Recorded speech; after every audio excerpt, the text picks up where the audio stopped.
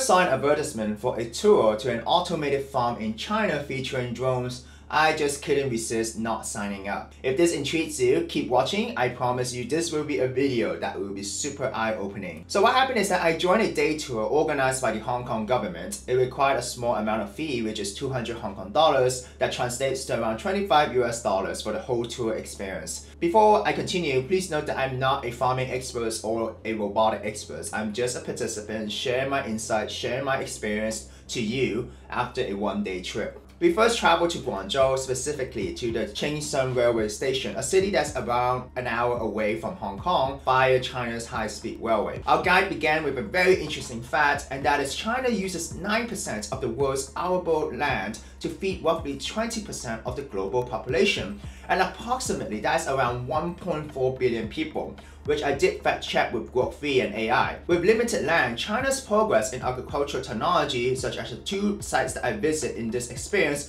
make this achievement possible. Our first stop was the Tianhe Smart Agricultural Park, which is a part farm, part tech showcase. At the digital exhibition hall, we saw an early XAG drone, and it was 100,000 RMB, which translates to 14,000 US dollars. It waters and fertilizes, and it is able to cut a half-day job for two farmers into just 30 minutes. Then we moved to a greenhouse where tomatoes and cucumbers are grown. We were very fortunate that we could pick tomatoes from the greenhouse because I heard that this area was usually off limits for tourists. Speaking of tomatoes, here's an interesting fact. Tomatoes originated in South America and were later bred to be bigger. In Europe, in the past, tomatoes were actually considered poisonous because of its beautiful wet skin. And it is only until the 17th century people found out that it was edible and decided to consume tomatoes. There was a myth shared by a tour guide saying that there was a French artist who saw the beautiful appearance of tomatoes and felt that it was a pity that it could not be eaten. And with the conviction that he might die, he decided to eat that tomato only to find out it was juicy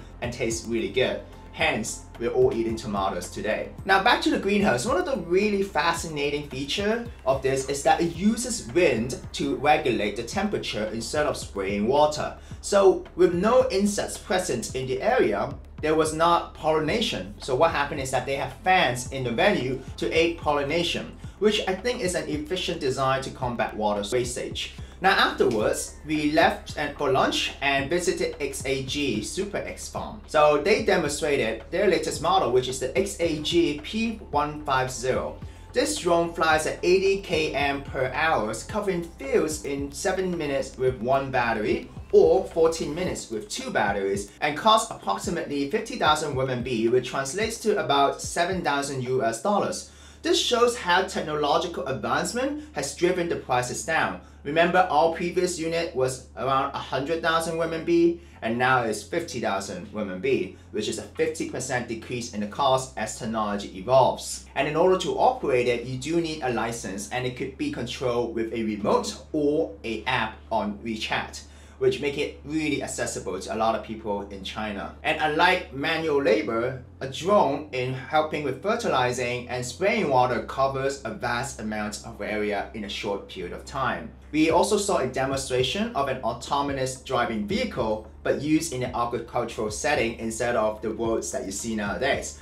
So we saw a plowing vehicle, which basically runs on a certain path and uses AI to navigate the car. But the really cool thing is that in the past, farmers might take a day or two just to plow through the fields in order to make the soil soft to plant seed. But with this vehicle, farmers no longer have to remember where they have gone through in the field and just leave that to AI, which I think is super cool. Now I was told that you could simply install a steering wheel and it could turn a traditional vehicle into an automated one. Next, we looked at the robotic water and soil management system. So in the past, farmers apply fertilizers at night because they have to keep running back and forth, and nighttime is the coolest time to do it. But this affects the sleep. But now, all of this is done using a system. Automated valves and customized settings can ensure consistency, and that system could set up scheduling through a mobile app or even just a console. After that, we went to an exhibition hall where we learned that XAG and DJI actually dominates the drone market. claiming around 90% of the global market share, with XAG focusing more on the agricultural use drones and also other robotic automations. Now, initially, convincing farmers was not an easy task, and when XAG started, the drones and equipment were actually very expensive, and many farmers were actually unfamiliar with the technology and unsure of the benefit. So to overcome this, XAG offered pilot programs, allowing farmers to test the equipment and see the efficiencies gained firsthand. Once results were clear, adoption grew, and subsidies also played a role depending on the province. For example, in Guangdong, subsidies for agricultural tech could cover up to 30% of the cost, while in Hunan, they are tied to ecological goals like fertilizers reduction ranging from 100 to 150 RMB per mil, which is 1/15 hectare. And the reason why I know this is that I fact-checked using Grok3, and these incentives combined with demonstrated value have driven uptake and usage of the product. Now, one of the things that I couldn't help myself but to ask the tour guide is about large language models and AI, and also possibly DeepSeek. So I was asking them about AI agents in its application for autonomous farming. Now, they clarified that fully autonomous farming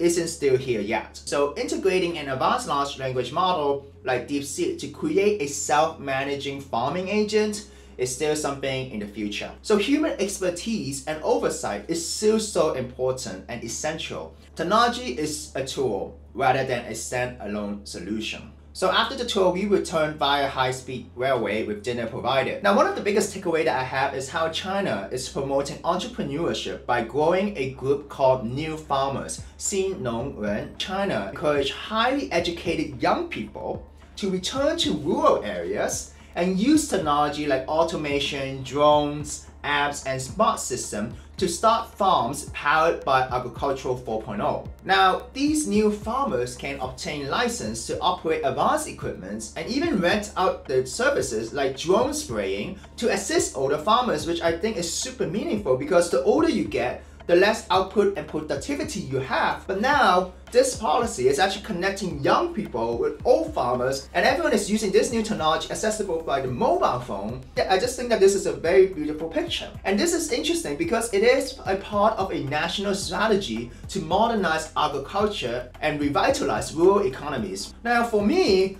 this long-term vision was truly eye-opening, allowing me to really appreciate how innovation and technology can be harnessed for good.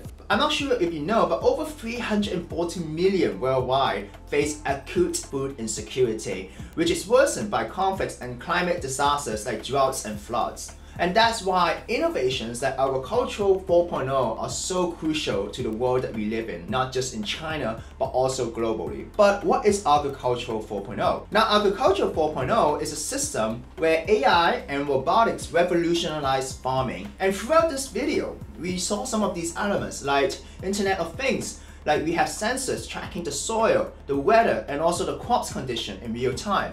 We have artificial intelligence to analyze data for optimal planting and pest control. And we also saw robotics and automation, how drones and tractors handled planting, harvesting, spraying, all hands-free. And also we have big data, satellites, and sensors to guide every decision to maximize that output. And sometimes there will be use of blockchain to make sure that food are being chased from field to fork, and also vertical farming and smart greenhouses that we saw, which cultivate crops indoors with precision. So with Agriculture 4.0, we can tackle climate change, population growth, and resource scarcity in a sustainable way. Now, before I end, and if you see my previous content, you will know that I do not sugarcoat my opinions. Now, observing how China can feed 20% of the world's population with just 9% of arable land without causing inflation for citizens' basic necessity is a monumental challenge. However, the country's innovative approach and its policies is able to enhance farming efficiently and improve citizens' lives truly deserve commendation. Now, to be honest, these two venues are primarily a demonstration site. Now, I do hope to someday witness an actual farm spanning miles, utilizing drones and autonomous vehicles for farming. I'm also curious how other countries implement Agriculture 4.0 outside of China. I hope that this video was eye-opening, as I've said in the beginning, and this sharing on Agriculture 4.0 was insightful. So do please share your thoughts in the comments, and if you like what you see, continue to support me by liking, subscribing, and I'll see you in the next video.